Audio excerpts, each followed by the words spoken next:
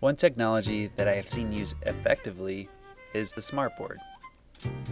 The particular lesson was in algebra, and therefore it was very heavy with examples of math equations. Not being the best math student on the planet, these examples were crucial for me to understand what was going on. I often referred to the teacher's examples while studying for quizzes and tests. This is how I got by. What the smartboard did was great because the instructor was able to save the notes as a PDF in which they would later share with the class. It was exactly the same as the example shown in the Teaching Physics YouTube video provided for this lesson. As a student, I would still feverishly take notes of everything in class, but didn't need to worry if something got erased prematurely.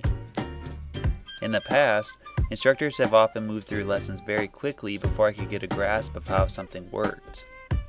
Therefore, before I could finish my notes, oftentimes an instructor had already moved on. Thanks to the smartboard, I didn't really have to worry about this anymore. In an opinion article by Lee Spire, she describes the smartboard as useful and more efficient than ever before, but described the functionality of saving and distributing classroom materials as a convenience, not a breakthrough. While I agree that the usability may not be a breakthrough, I think small steps in education can make a huge impact and difference. And as a result of the smartboard's ingenuity, I felt like I had great study notes, and ultimately did better on my exams. I would use the smartboard in a similar way for my own lesson. I've used it with success in presenting information to a board of colleagues in the past, as well as brainstorming ideas. The ability to save the board and send it out electronically often frees the room up from taking notes. People are more willing to be engaged in the conversation when they don't feel an urge to write down everything being said. That's what the smartboard is for. It also enables the presenter to be out and open in front of their audience, instead of being trapped behind a podium or behind the computer to advance a slide. A technology I have seen used ineffectively is the dreaded PowerPoint. Most cases I've seen PowerPoint used badly is in science classes. This is often because of too much information crammed into each slide. It just bogs the user down. As a student, you're really not sure what is critical to know for a test versus what is just there. In fact, many students just copy everything down. According to a report that explores whether PowerPoint helps or hinders learning, it's reported that 82% of students said they always, almost always, or usually copy the information on the slides. Is this a good trend? I learn the best when I reiterate someone else's thoughts through my own understanding, not copy them verbatim. More often than not, they are simply poorly designed. Not necessarily the program's fault, but the creators. They don't engage, but rather prompt students to go into note-taking mode. And this is bad. This often brings students to drift in and out of the lecture. Mary Ellen Weimer notes that the environment which PowerPoint works is questionable as a thriving learning environment. She says, "The lights are partially dimmed and the seats arranged so that everyone focuses on the screen.